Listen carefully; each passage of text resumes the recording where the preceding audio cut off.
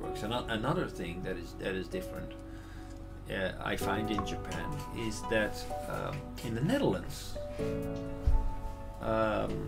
the penalty is based on the crime. We tend to look at the criminal. So if the criminal committed a certain crime, then the punishment is based on the crime. So if it's a heavy crime, then the punishment is heavy. If it's a minor crime, the penalty is minor. Well, how is it different from Japan? For example, in Japan they have much more focus on the victim. So the punishment is based on the damage caused to the victim. A point in case, an example is, I remember there was a young guy who had 2 drinks in somewhere in Fukuoka or something. I believe it was Fukuoka, but it could be somewhere else. He had 2 drinks. He got into his car, and he was racing back home. I don't know whether he kept the speed limit, but it could be that he also drove too fast. Anyway, he drank 2 glasses of beer. He hit a car with the family inside, 2 kids. Because of this accident, the car got off the bridge, fell into the river, and the 2 children died. The parents were saved. The guy who caused the accident was convicted to I don't know how many years in prison because of the damages that he caused. In the Netherlands, I'm sure that the penalty would have been much more lenient, because they would look at the crime. So how criminal is it to drink 2 glasses of beer and get into the car? They would say, okay, the fact that he actually, as a result of his doing, he killed 2 people was basically bad luck. His crime was not so heavy. Of course, he should not drink and drive. He will get the maximum penalty for that, but not for the murder, because there was no intent. Not for murder, as happened in Japan. There was no intent to kill, not at all. He was just stupid. He drank and he killed. As a result of that, he caused an accident, which, as a result of that, caused 2 children to die. In Japan, the penalty was very heavy, focused on getting compensation, or anyway, more or less. You mean Holland, America more heavier? No, in the Netherlands he would get much more lenient sentence. Yeah. Japan is heavier. Heavy, very heavy. Why Japan is heavy? Well, I don't know, because in Japan I can only think that they take the side. They look at the Emphasizing on morale. They emphasize on morale. So because of Why he did. Why Netherlands is more light? I'm not saying he's more right, but basically he's saying, if we are judging somebody guilty or not guilty, there has to be intent. The guy. Oh, intent. Right. So he can never be convicted of murder, and basically drinking 2 glasses of alcohol normally doesn't cause somebody to drive intoxicated. 2 glasses of alcohol will, in the Netherlands it's even allowed legally, but in Japan it's not allowed. So let's say that in the Netherlands, if he would have drunk 3 or 4, yeah, legally you can drive with up to 2 glasses of alcohol. Up to the 2 glasses.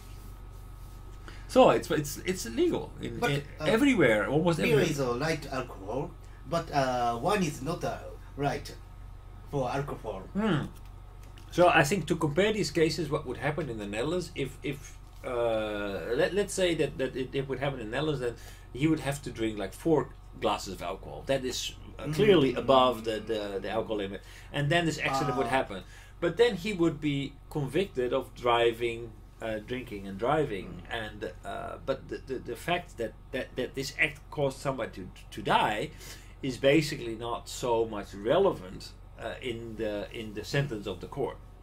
In Japan, it's different. They look at the victims and then they decide the penalty. So there is more to answer your question, I believe that is more based on morality than on the letter of the law. Any lawyer in the Netherlands would appeal this victim. If it would have been the sentence, any lawyer would appeal. Say that's ridiculous. This is excessive because there was no intent. But this ruling was upheld and not appealed. And I don't know to which extent, of course, I don't know enough about this case to say anything about whether or not the driver in this case didn't want to appeal. Because if you don't want to appeal, if you feel so guilty that you want to serve your prison term, okay, that's fine. 2 glasses of beer is allowed to drink. Yeah. In Holland. In the Netherlands, it's allowed. America is the same? Yes. But Edison, there's a person who is no problem for the drinking, Right. and there's other people who couldn't have a drink. No, that's true. So officially, it's not 2 glasses of alcohol. Basically, if you are caught with a promillage, as we say it, they take a test. They test, and you should have a promillage, because for me, I can probably drink 3 or 4 glasses without problem. There's a regulation. So that's basically the percentage of alcohol in your blood will determine whether or not you could drink or drive. So for some people who are very weak, 2 glasses is allowed. But for people who are stronger or are bigger, they can drink a little bit more. But of course, they're very severe on the if they catch you drinking and driving, the penalties are very severe. Yeah. But that's the same everywhere, I think. In Japan. So, in what do you want to say about truth, Japanese truth? Or So what you were saying about truth, I believe that. Okay, I'm now responding to what you were asking about justice and truth, and I think that Japan is less based on legal truth, but more on moral truth. That's why legal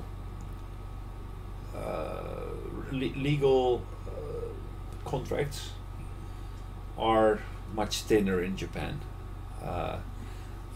That's why